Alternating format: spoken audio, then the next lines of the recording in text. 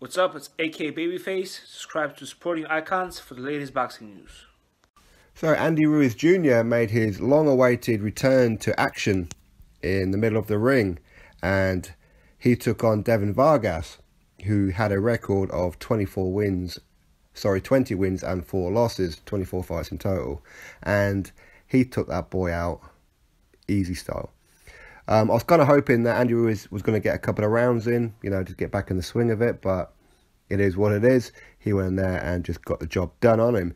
Now, of course, he's been out of the ring for quite a while. The last time he was in the ring was December 2016, so you're talking, 14, 15 months since he was last in the ring, and that was for his WBO World Heavyweight title shot for the vacant title at that time between himself and Joseph Parker, for which, of course, he lost by majority decision in a very, very close fight. Some people even had Andy Ruiz winning that fight, right? But either way, he's taken a bit of time off to try and gather himself and kind of see what it is that he wants to do with his career. He's been working out a lot. I have spoken to him on a couple of occasions now, and he's dropping the weight. He's dropping a bit of timber now.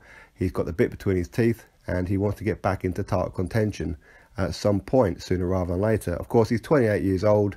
He's from America, and very, very highly regarded, if you like. Now, he's not the tallest guy at heavyweight. He's only 5'10", so he's certainly not the biggest guy in the world, but he's mobile for a big lad, because he has been carrying a fair bit of timber, but he's very, very mobile, very zippy, and does have a fair bit of power behind him, based on the fact that prior to this one, his 29 wins, he actually knocked out 19 of his opponents, so that will probably give you a pretty good indication. So either way, he went over there, which was on the Valdez Quig undercard, and just done a job on DEVIN Vargas. Like I said, I kind of hoped that he was going to go at least 2 or 3 rounds just to get back into it, but clearly he felt he didn't need to.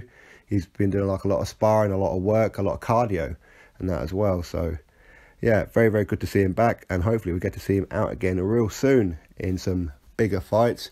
Obviously, a lot of people would love to see him take on the likes of Chris Arreola, and which for me, Andy Ruiz gets through him without any real issues, and then maybe move on to some higher level ones, if you like, and we'll see where he is and all that kind of good stuff. So anyway, drop your thoughts below.